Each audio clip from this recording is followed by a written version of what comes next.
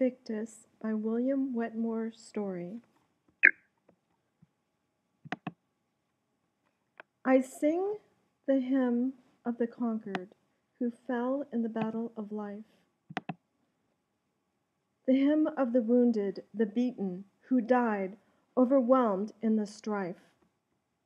Not the jubilant song of the victors for whom the resounding acclaim of nations was lifted in chorus, whose brows wore the chaplet of fame, but the hymn of the low and the humble, the weary, the broken in heart, who strove and who failed, acting bravely a silent and desperate part, whose youth bore no flower on its branches, whose hopes burned in ashes away, from whose hands slipped the prize they had grasped at, who stood at the dying of day, with the wreck of their life all around them, unpitied, unheeded, alone, with death swooping down o'er their failure, and all but their faith overthrown.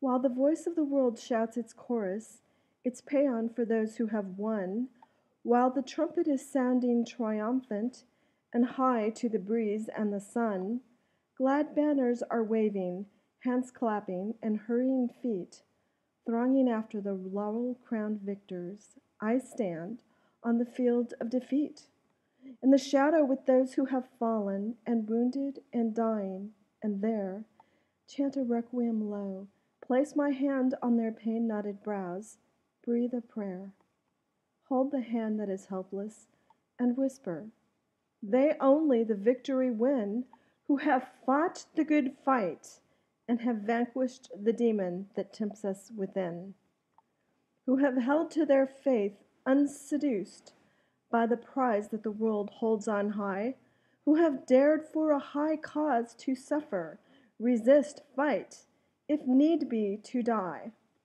Speak, history, who are life's victors? Unroll thy long annals and say, are they those whom the world called the victors, who won the success of a day? The martyrs or Nero? Spartans who fell at Thermopylae's tryst, or the Persians and Xerxes? His judges or Socrates? Pilate or Christ?